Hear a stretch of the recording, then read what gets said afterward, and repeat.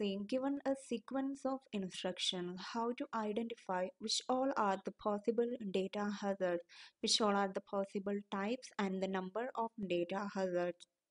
For that, for each instruction, we can define a read set or domain which consists of the registers from which that instruction read the data from. Similarly, for each instruction, we can define a write set or range which consists of the registers to which the data is written to by that instruction.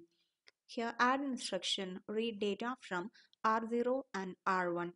Similarly, the mul instruction read set contains R2 and R5. Here it is R3 and R6. Here it is R5 and R4.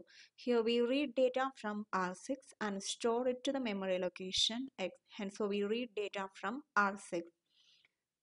Similarly, the write set contains, here it is R5, R6, then R5, R6, and here there is no register to which the data is written to.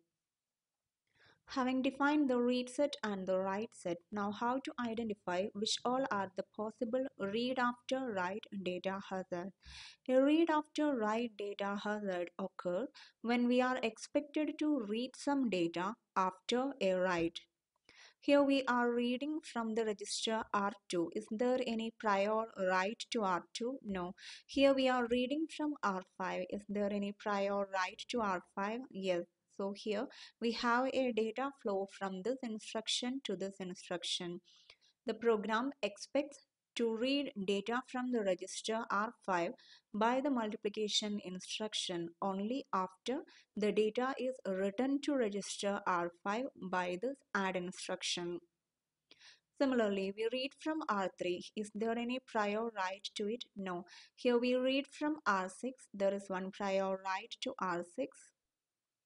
We read from R5 and here there are two prior writes to R5, but we expect to read data from the register R5 which is written by the sub instruction. So the data flows from the sub instruction to the div instruction.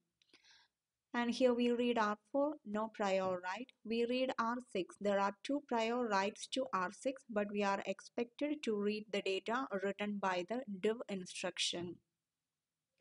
So these are the possible read after write data hazards with this sequence of instructions. In all these four cases, if we try to execute this read operation before this write operation, then a read after write data hazard will occur. Similarly, to find the write after read data hazard, a write after read data hazard occurs when we are expected to perform a write after a read. Here we write to the register R6. Is there any prior read? No. Here we are writing to R5 and there is one prior read. Thus, according to program order, we should write to R5 only after the data is read from R5 by the multiplication instruction. Now here we have R6 to which data is written to. Is there any prior read? Yes. So we are expected to write to R6 by the div instruction only after data is read from this R6 by the sub instruction. Hence, there are two possible write after read data hazards.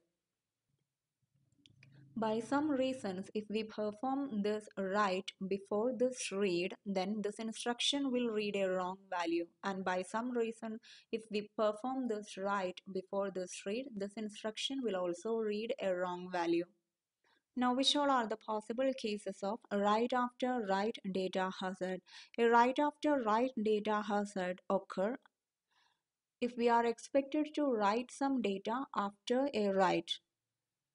And by some reasons if it happens in the other order. So here we are writing to R6. Is there any prior write to it? No. Here we are writing to R5. Is there any prior write to R5? Yes. So by some reasons if it happens in the other order, if this instruction write to R5 first, then this instruction will read a wrong value from R5. Now here we have a write to R6. Is there any prior write to it? Yes. So this also, if it doesn't happen in the same order, this instruction, the sub instruction will read a wrong value from R6. So the number of possible write after write hazards is equal to 2.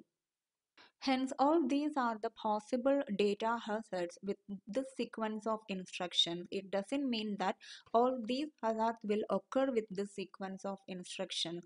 By some reasons, if this order is not maintained, then there is a possibility of these data hazards.